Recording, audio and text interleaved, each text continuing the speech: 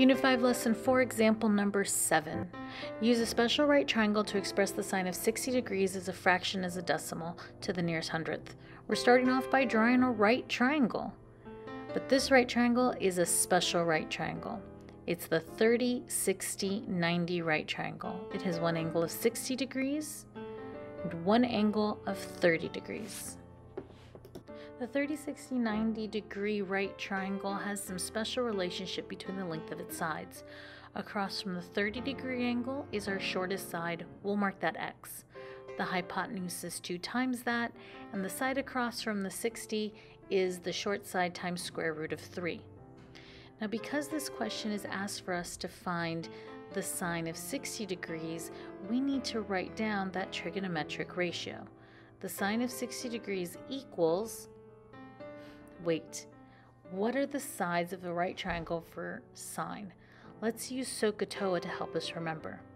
SOHCAHTOA, that first syllable is sine, opposite over hypotenuse.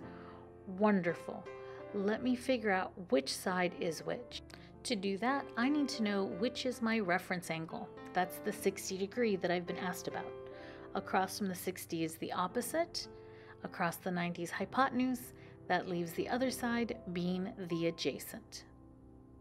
I'm only interested in sine's 2 sides, which is opposite and hypotenuse. So x times square root of 3 over 2x. There's so many variables, I can simplify this though. The x in the numerator is going to cancel with the x in the denominator, leaving me with the sine of 60 equals the square root of 3 over 2. The directions also want me to write this as a decimal to the nearest hundredth, so it's time to grab my calculator. I'm going to put in the square root of 3, and then hit the divide button, and then hit 2. My calculator spits out 0.866.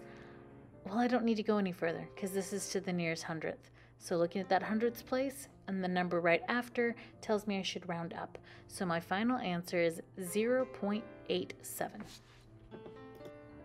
Thanks for watching. We'll see you in class.